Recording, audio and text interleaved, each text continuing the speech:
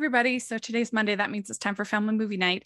And this week we're continuing on Jane Austen month, and I'm doing a movie that's a little more obscure. We're talking about Modern Persuasion, and this is a 2020 movie that came out during the pandemic, starring Alicia Witt, and it is I think, a pretty clever take on the story of persuasion. And instead of having it be about her family, they've transferred everything to being about her work family, basically, her work environment.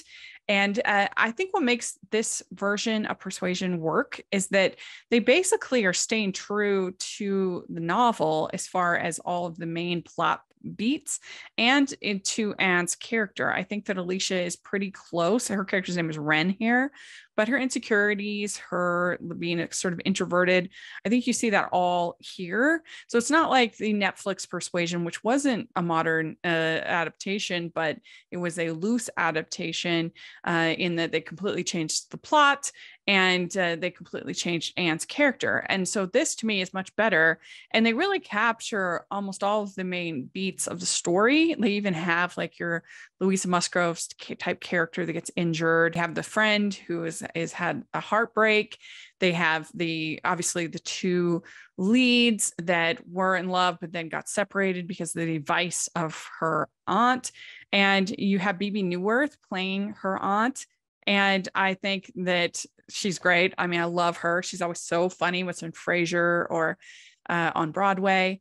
So I love seeing her in this. And I think that Alicia Witt is really good. She's very, very likable, very charming. You understand why she's had this kind of hold on this guy. That Shane McRae is really good as our Wentworth type. And they did change all of the names. His name is Owen in this movie, but they gave her cat is named Wentworth, which I thought was kind of funny, a funny little joke. But they even include the like iconic letter. But in this case, they knowingly are quoting Persuasion. It's like that favorite book that we read in college, Half Agony, Half Hope.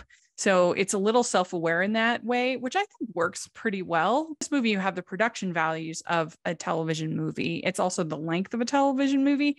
So I think in a lot of ways, it sort of feels that way, not like a feature film. I do really like the animated credits that they have. That's charming. The intro credits and outro credits. So that's a nice touch. So it does have some elevated things that you don't typically see in TV movies, but the lighting, the kind of harsh lighting that you see in TV movies, you have here. So that's something that if you're not used to watching these kind of movies, that you kind of have to get used to, is this harsh lighting. But I really like the whole cast. Mark Moses playing her boss, Lisa Lapira in here playing a pregnant woman. I loved her in Must Love Christmas this last year.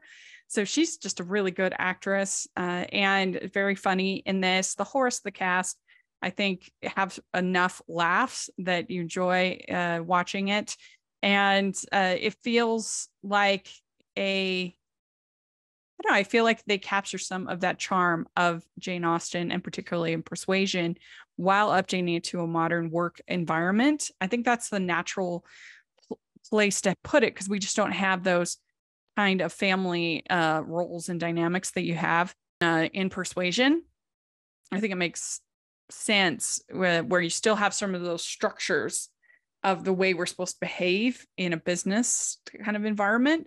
So I liked that they decided to make that change, and it doesn't bother me because I think they stay relatively true to the book. Like I said, all the main plot points are there for the most part. And then they add things in. They have her friend being this cranky pregnant woman, things like that are funny. And I had the opportunity to interview Alicia Witt after I saw the movie, and I talked to her about it. And here's some of the things that she said. This has been a huge part of my growing up and my formative years.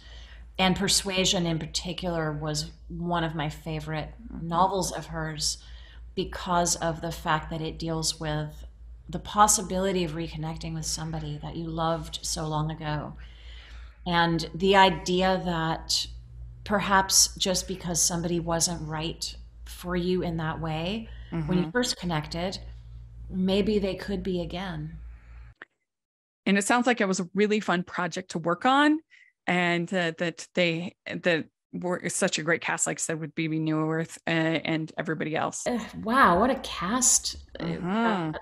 attached to it. And I think it's like each and every one of them brings such a world of um, like an entire complicated life. Like you could branch off on each one of them and tell their story. Mm-hmm. I think that if you are a Jane Austen fan, particularly if you're a fan of TV movies, because this is a million times better than most of the Jane Austen adaptations that, well, quote unquote, adaptations from Hallmark, where they just, it's name only, it's not even the story.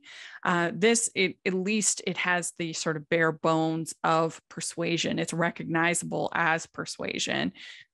This is way better than most of those, than any of those that I've seen on Hallmark Channel. So if you're a fan of TV movies, if you're a fan of Jane Austen, if you like Persuasion, I think that you'll enjoy this. It's got terrible reviews on Letterboxd, but I liked it. I think it's funny. I think it's well done. I like Alicia Witt in the role. I think that her and Shane have nice chemistry. They work well together. So I definitely recommend Modern Persuasion. I think it's underrated. So let me know what you think if you get a chance to see it. I would love to hear your thoughts. Please like this video. Please subscribe to the channel. I would really appreciate that. Check out the Patreon group and merch store. And check out Hallmarkies podcast for all kinds of coverage, interviews like I did with Alicia. So thanks again, and we'll talk to y'all later. Bye.